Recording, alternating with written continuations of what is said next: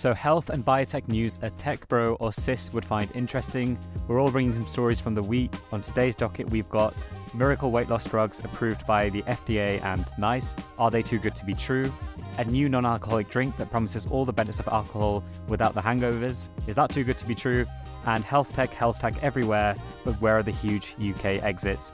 Quick intros for everyone. So we've got Adam, the Jordanian juggernaut, is back to bless us with the worst possible takes on every issue imaginable. Although this week he didn't actually get time to prepare, so we're bound to hit some new lows. He's a longevity doctor, co-founder of Span Health, which was acquired by EightSleep, and C-list famous on Instagram. Welcome, Adam. So I need to add this to my bio. I was named one of the most impressive health entrepreneurs in the UK. Now, granted, there were 99 other people on the list, but I was there. How many health entrepreneurs are there in the UK? Probably like 101. Okay. And then we have Imran, the Pakistani prince, professor and philanthropist. He is an Oxford-trained doctor, ex-Mckinsey, and co-founded healthcare data company NYE Health. And when he's not self-promoting on YouTube, Substack, and just about every social network that exists, he gets some time to work as a consultant and invest. And I am Musti. I'm a doctor and maker of big picture medicine. Imran, do you want to start with the weight loss story? Yeah, so the big news at the moment, at least here in the UK, is on the heels of the FDA approval for semaglutide. NICE, the UK regulator, has approved it for use in weight loss and will fund it. The government will fund this innovative weight loss drug for patients in the UK. There are some specifics around the eligibility, around your BMI and having comorbidities. I won't go into that. But this is a real turning point because for a long, long time, we have not had good, effective, safe, tolerable drugs that provide sustained weight loss.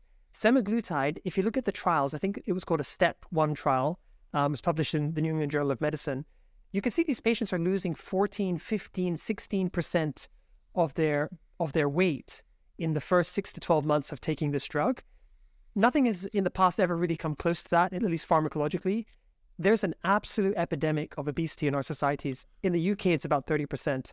In the US, overweight and obesity is 40% plus. In the GCC, it's even higher.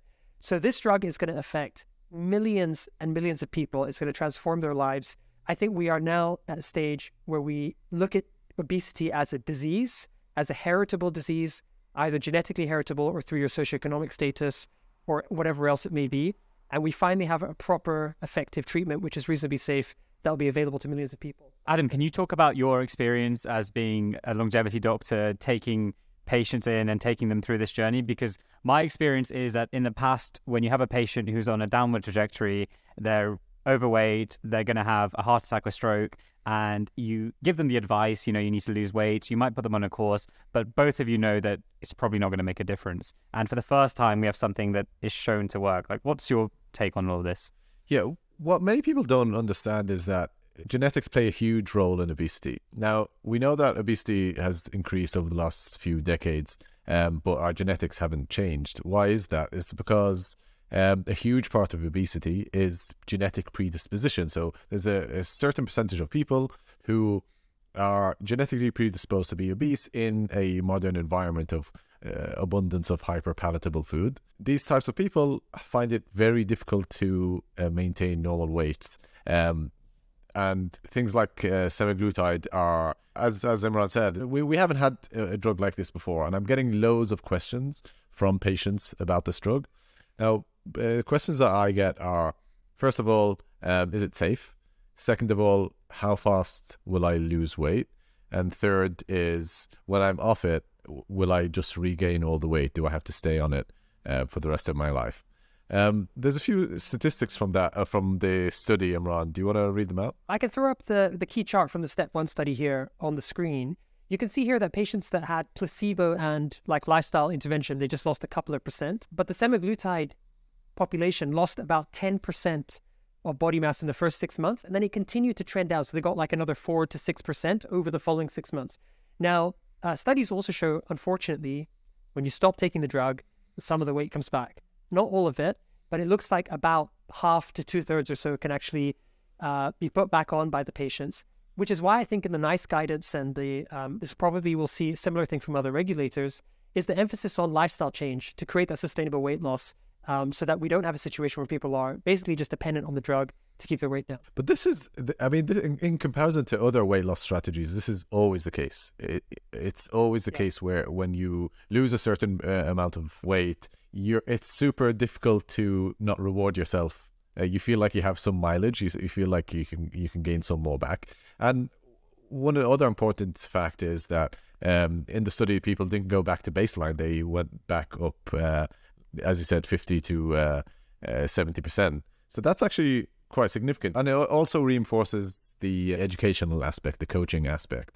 And now that we know that people should expect to regain weight, that we can incorporate that into the coaching side of things. When you're preparing someone to get off the drug, you can coach them.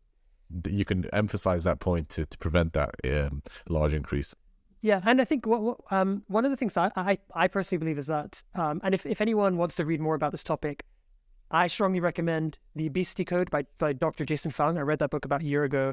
Really opened my eyes to a lot of the research and how. I don't agree with that. He is so full of crap. No, don't read The Obesity Code. Don't read The Obesity Code. Okay. Well, I found it useful. I found it helpful. And Adam's got a book on obesity coming out next month, self-published. Of course, you can buy it on Gumroad for £9.99. Link at the bottom. So now that I've got that out of the way, let me get your thoughts on this philosophical argument against semaglutide, where people say, stop medicalizing this issue. You need to just get your life together, get your act together, start exercising, start eating healthier, and we don't have a pill for everything. You need to actually make some modifications, and that's going to have a huge kind of net knock-on effect on the rest of your life as well. So what are your responses to that kind of criticism that people are putting forward?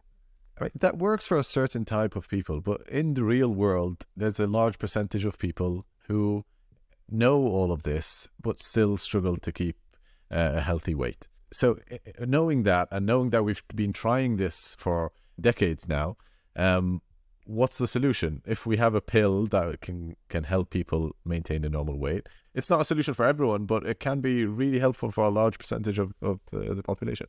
I'm bullish on pharmacology. I know it's controversial for an MD to be pushing for more pharmaceuticals, but it's not because I'm a pharma shill or anything. I understand the limits of pharmacology, but I also understand the limits of lifestyle, and I understand the limits of human will and motivation. I have two comments I want to make here, Musty. The first is about, just to build on what Adam has said, there are very real feedback cycles in the life of obese people that make it hard to break out of obesity. And so a drug like this can actually help people to just break out of the pit of obesity they can't deal with. For example, think about all the musculoskeletal consequences of obesity and how they just make it harder to exercise.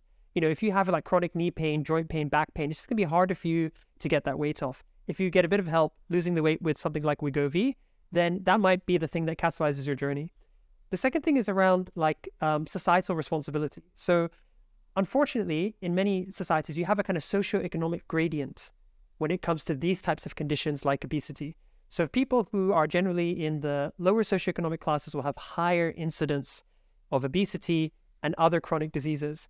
And I think this is ultimately comes kind of down to politics, but I think it's really heartening to see the government footing the bill to treat people and to help them with what is, in some cases, or in many cases, part of the consequence of living in a food desert in an environment that has less access to good physical education, health education, resources, facilities to exercise, safe built environments, and so on.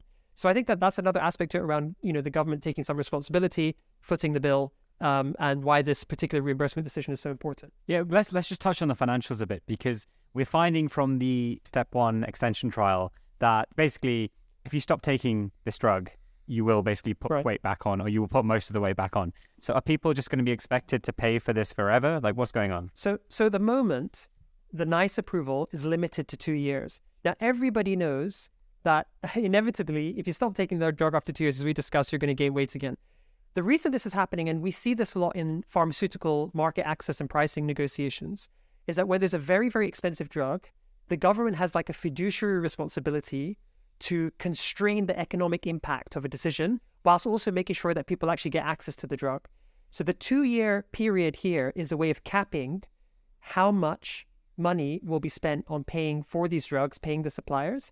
And I'm absolutely certain, although I have no insider information, I'm pretty certain what will be happening is there'll be a bunch of data that's being gathered on how well this is working in the real world, on side effects, tolerability, how many patients are actually making it to 2 years. And then there'll be a review of that decision later. I'm sure the price will come down again. We don't know how much it costs, but in the UK at the moment, I think Ozempic is about £75 or $100 a month. So $25 a week.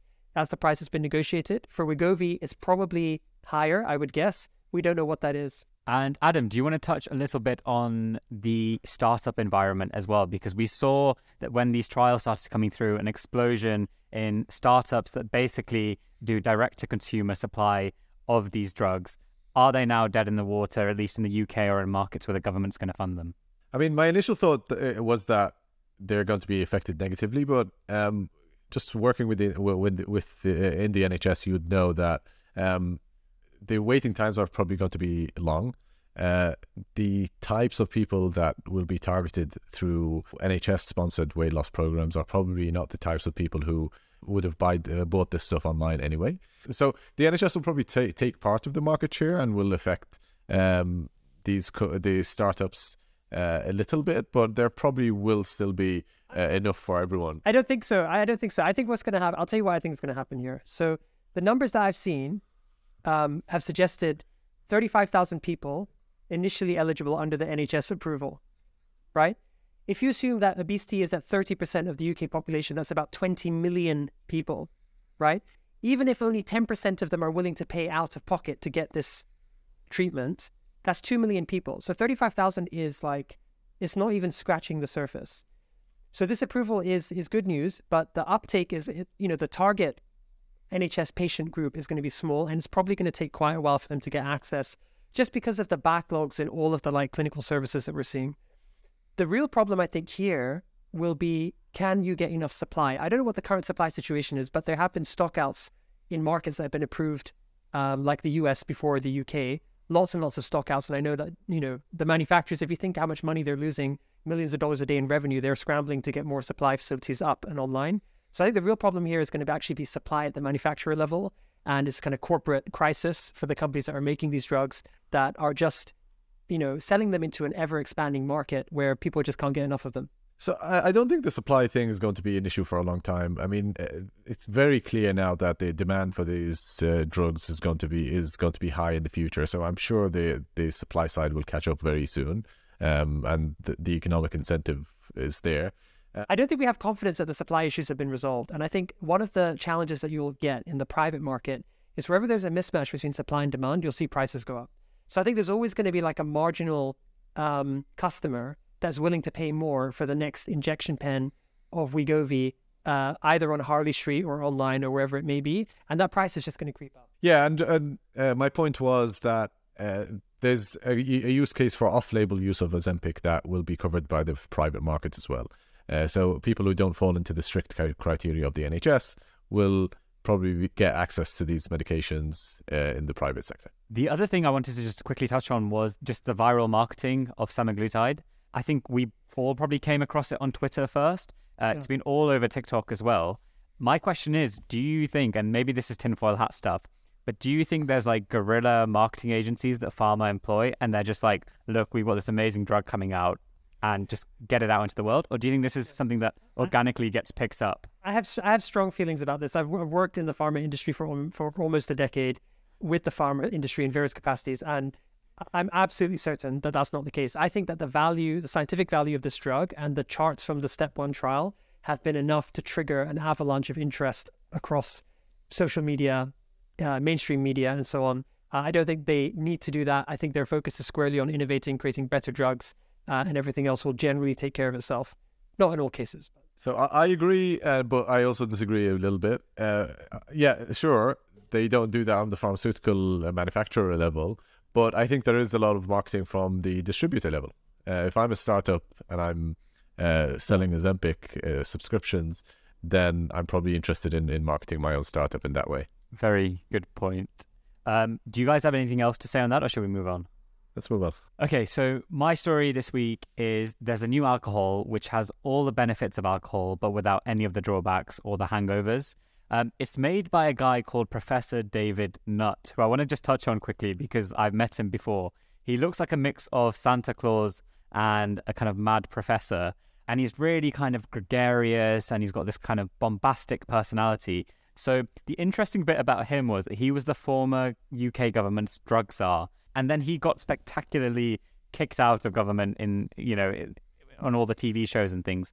Essentially, he made the point, and this was what was shown in the media, that horse riding is more dangerous than taking ecstasy, which, to be fair, statistically, it is. So if you look at, per exposure to horse riding and per exposure to taking ecstasy, the statistics tell you that actually horse riding is more dangerous, because horse riding is actually, even though it's really popular kind of in the UK and elsewhere, it's super dangerous. But anyway, he got kicked out for saying that. So he's got this huge background of knowing how to play the media. He knows how to make a statement. And for the past, I think, almost decade, he's been working on this alcohol replacement. And the way that works is that it's a GABA agonist. So GABA is the receptor that alcohol affects, which causes the beneficial effects of increased socialization, gives you that buzz.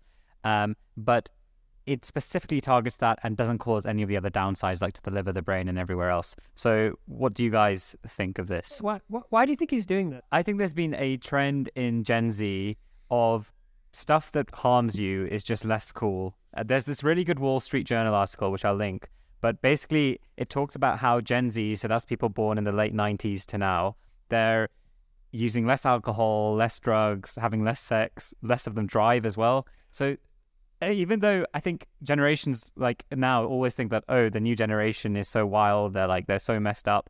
Actually, I think people are just becoming more sensible, and people are realizing that binge drinking, it's not that cool. It's cooler to do stuff that will benefit your lives. I think it's not just a Gen Z thing.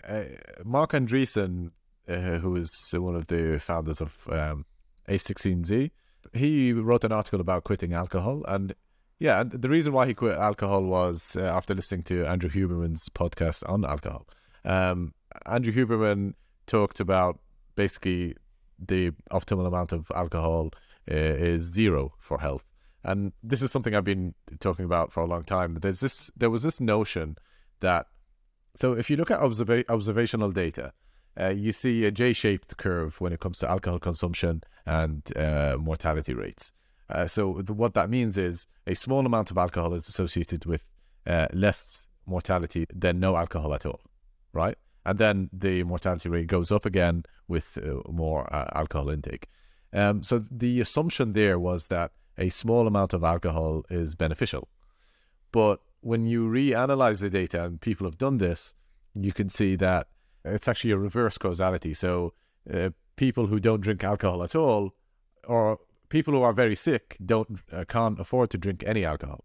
So that's why you see that correlation between 0 alcohol intake and higher mortality rates. Yeah, so what you're referring to is that in the media, there were all these articles saying that red wine is good for you, a little bit of alcohol is okay, but actually that was based on a false inference from observational data, that basically people who have no alcohol actually show worse mortality than people who have a little bit of alcohol. And actually it just turns out that people who are having no alcohol, a lot of the times it's because they can't afford it or they're sick or whatever. So yeah, that's why people now are looking for alternatives. Now, I don't know about the alternative that you mentioned, and I don't know where it is. Has it been tested? Do we actually know that it doesn't have any side effects? And more importantly, is it halal? That's the most important question. Adam, your Instagram just got cancelled. Look, so it's called Sentia Spirits. It's pitched as a food additive, I think, and on the FAQ on the website under "Can you drive and take this?" it says you can. So I'm not entirely sure. I don't know. There's not much on the website in terms of data. They don't have the halal certification, so I'm assuming it's not halal. But I think it's very, very cool. I mean, religious issues aside, would you guys take this? I think so. I think that I'm just going to make a generalization here that I think a lot of the relationship that societies have with alcohol is largely like legacy. It's to do with, social behavior, and societal behavior over long periods of time and how these things become ingrained. So if this is an opportunity to reduce some of the harm and keep some of the benefits, protect more people, I mean, all you have to do is look at some of the statistics of how alcohol is a kind of public health scourge. I think that, it's hard to say no. If we can reduce, all of the chronic liver disease, all of the societal implications, domestic implications, absolutely. And just to give the other side of the coin, there's a really good book I recommend reading called Drunk, How We Sipped, Danced and Stumbled Our Way to Civilization by Edward Slingerland.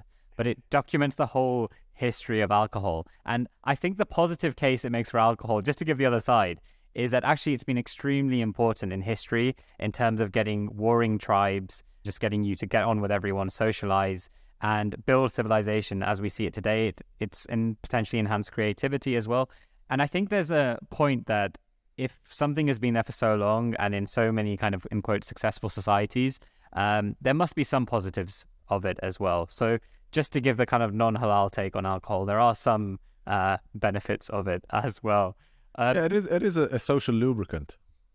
Yeah, absolutely. So I thought this was quite interesting, Imran. You mentioned this point, but if you chart out all the huge health exits in Europe, there haven't been any big ones coming out of the UK. So I think we have some health tech unicorns. So we've got Babylon Health, Oxford Nanopore, CMR Surgical. There's a few like that, but there's been no big publicly disclosed exits. And the reason that's strange is because I'm a big kind of proponent of British exceptionalism. The UK makes up less than 1% of the world's population, but about 13% of the world's medical science research is coming out of us. We're just behind US and China, actually. So I think we've got the perfect kind of primordial soup to be having loads of big exits. So why is that not the case? Yeah, so I'm actually not sure as well what the specific answer is here, but just to get some definitions out there, I think I would differentiate between health tech, which is basically digital health or technology, which enables the delivery of healthcare services like tech-enabled services, remote monitoring, and so on, and med tech, which is basically devices and in some cases, deep tech like the surgical robotic companies that you mentioned or the genetic sequencing company. So I think there's an important distinction to be made. I think when it comes to like academic research being spun out of the UK, we definitely have a really strong track record of taking groundbreaking public or grant-funded or university-funded research and turning it into companies. Nanopore is a great example. You talked about CMR. There's a whole host of them. When it comes to digital health, unfortunately, even some of the cases you mentioned, like Babylon, have kind of been to unicorn status and unfortunately kind of come back again. And we don't have a track record of like well-disclosed unicorn digital health exits. If you pull this chart up, it's from 2021. It's a Speed Invest chart. They're a VC fund based in London. You can see here that there's tons of exits. Most of them are undisclosed, which I think is usually a sign that the disclosure would raise eyebrows, or sometimes there can be other reasons for that. But if they were big, like slam dunk exits, and I think they would have a lot more of these being disclosed. There's a few over 100 million, but there's lots in the kind of 10 to 50 million mark. I think it's a function partly of our healthcare system, the absolute size of the system, and the proportion of that funding which is actually dedicated to funding technology and tech-enabled services. It's not a talent problem. It's not even, I think, an availability of capital problem now, because we do have lots of dedicated healthcare investors in the UK and Europe who are investing in UK companies, but also in US companies and seeing much bigger returns. The companies that get big in the US get a lot bigger. And even Babylon, I think a lot of their revenue and value inflection initially came from the United States, and then obviously they listed there through a SPAC. So I think it's a kind of market problem. And unfortunately, I think it's going to put a lot of ambitious health tech founders off. I think it's an interesting question to look at, like, if we were going to have a huge unicorn in the UK healthcare system that's a genuine digital health company, where is it going to emerge in the healthcare system? What problem will it solve? What will it look like? My take on this is, so my experience going through a few rounds of funding in the UK. So our early rounds were mostly UK led, and then our later rounds were US investor led. And so I saw a big difference between the mentality of UK and US investors. UK investors were more likely to think in terms of relatively non-ambitious or unambitious exits. So they would think about how will you exit to a bigger player in the US, for example. rather than how will you expand to the US and how will you become the biggest player in this space. Whereas US investors didn't think in that way. They didn't think in terms of being acquired by a bigger player. They were always taking it to the next level and being the biggest player in the space. So that's from a mentality perspective. But I think there is an issue of, just because there's a difference between the system in the UK and the US, in order to make it big, you need to expand beyond the UK, and you need to solve problems that are US system problems.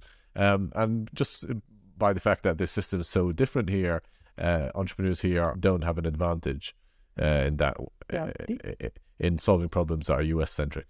Just to build on that point, I think on talent, I think if you look at a lot of the successful healthcare companies that get to hundreds of millions of dollars of revenue and unicorn valuations in the US, they're drawing on talent, not just from healthcare as an industry.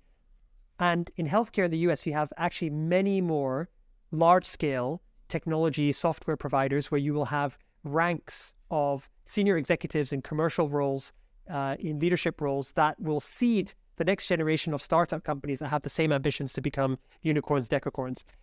In the UK, we just don't have that. We don't have a legacy of like multi-billion pound market cap healthcare technology, healthcare services companies, numerous ones with senior executives that are ready to seed leadership roles in these smaller companies and take them to the same level.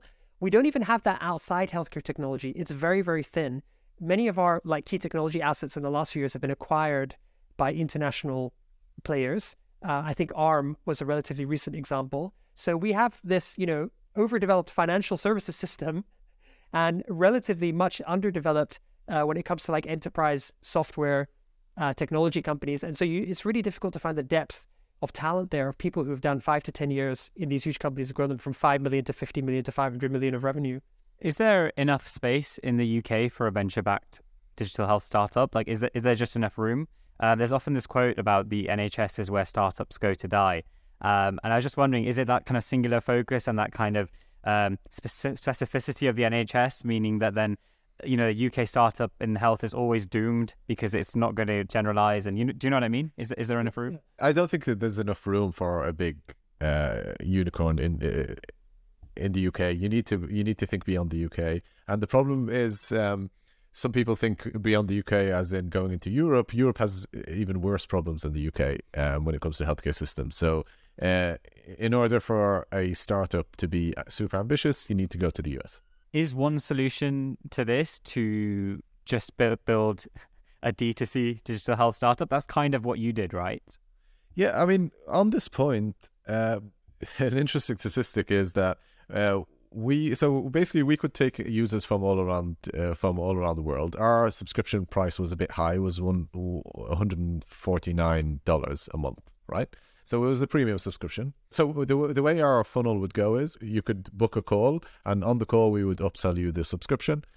So we stopped taking calls from anyone outside the US at one point, just because even the UK, just because the lifetime value of the US customer was so much higher than everywhere else. It wasn't worth our time taking calls from anywhere else. Even the UK, people would subscribe for 1 month or 2 months and then they would churn. So there is a consumer problem as well. People in the UK are just not used to paying out of pocket for private healthcare products. So I think if we look at this question in a different way, which is if you were going to build a healthcare unicorn in the UK, what would it need to look like? And people have said a lot in the past about building commercial services off the back of NHS medical data. I think we haven't yet seen really huge companies that are doing that well. We do have a great data asset. You've got multi-generational digitized medical records from birth to death for basically most, if not all, the population. So it's interesting. Obviously, implementation challenges there aside. A lot of our spend in the UK is actually on staff, right? So we spend a huge amount of our annual budget on workforce. If I take an example of primary care, which is one of the huge news stories of this year in terms of the waits and delays and backlogs, I think somewhere around 3/4 of the spend of a primary care practice or more is actually on staff. So I think products and services that significantly increase productivity in healthcare by taking the tasks that are normally backlogging your staff and begin to automate them and deliver them, at zero marginal cost because it's done basically by robots, by software. Those types of companies, I think, can potentially have a big difference, but can potentially make a big impact. I mean, let's just be honest. There's too much bloat. There's too many middle managers who don't actually do anything in the NHS who are causing all this bloat. Do we need 10 equity officers in every hospital? Let's be honest. Most of these people can be outsourced to ChatGPT. No, I don't know about that. I'm thinking more about just potentiating or amplifying the impact of a clinical worker or an administrative worker that's dealing with back office tasks like processing inbound communication, handling entries into a medical record, processing appointments, all of that stuff, or even some of the more routine aspects of clinical care. So I think we'll begin to see that. We still use humans to dictate letters. We still use humans to listen To transcribe. to dictations and then type out physically a letter. That shouldn't be a thing in the 21st century. So I think D2C is a problem, as Adam said. I think the fact that everybody in this country has the expectation of care that's delivered free at the point of delivery without any charge has basically set a baseline or precedent for clinical services, which is quite hard to break with any kind of D2C service, unless it's at the margins of people with lots of spare cash to spend on out-of-pocket payments. But I think that is a headwind for any company that's trying to go D2C. We are seeing some, breakout companies that are providing services at the margins of what the NHS would provide.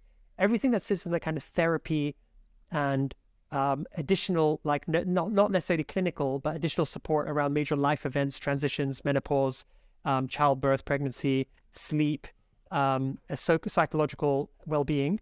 We're seeing those types of companies that are increasingly selling via employers. But there are a few examples now of companies that have reached scale doing that in the UK. I'm not sure what the next frontier will be. One thing I think that's very interesting is around elderly care. This is one part of the healthcare system which is still largely funded out of pocket. And especially if you have assets, you will have to pay for your own care as you age until you fall below a threshold. So there are companies that are building, services where they're delivering elderly care, or they're enabling the financing, or they're selling support for carers through employers to enable people that are working in what we call the sandwich generation, because for the first time we have people who have children and who have parents that are living longer and longer, and they're sort of sandwiched in between, and that can be a very stressful place to be. So I think there are services that will emerge to support those people financially, emotionally, psychologically, and practically. Wait, Imran, let me ask you a question, because I've got a lot of friends in this space who are about to build interesting things or building interesting things. I'm yet to have an idea myself. But a problem that I think from their perspective I see is, if I have this great idea that can in whatever way improve health productivity, why would I build it in the UK at the mercy of, I think it's called a monopsony, right? Where there's a single, kind of like a monopoly, where there's just the NHS, that's the provider you're selling to. Why would I build it here and then I grow it and then I don't potentially have the scale to justify a venture-backed startup, and then I need to move to the US anyway? So why would I've seen a couple of friends just think why not just go straight to the US to start with? Why have this initial step with the UK? Do you know what I mean? What are the incentives? I think that it's reasonable to develop a service where you're learning how to build a good product in a local market with a direct-to-consumer offering. I think that's a reasonable thing to do before scaling that service either to a bigger direct-to-consumer market like the US, or taking it from D2C over to a B2B offering where you're selling eventually to consumers, to patients, but via health insurance plans or via employers that are self-insuring. So I think there can be reasons around intermediate steps where it's justifiable. If you're trying to just think very commercially about where am I going to build the biggest business, you're likely not going to find it in the UK market, unless, as I said, you go into one of these pockets where the NHS is not funding care in those segments. I think semaglutide is actually a classic example because it will not be able to cope with the numbers of people and the demand for some time. So that the cap's at 35,000, according to what I've read. But elderly care would be another example, and all of the services that are sort of auxiliary around what the NHS sees as its own responsibility. Fine. Awesome. Anything else on that, or shall we call it a day? Yeah, I need to go anyway. You need to go. Okay. Okay, happy to stop there. We've got some content we can even use next time.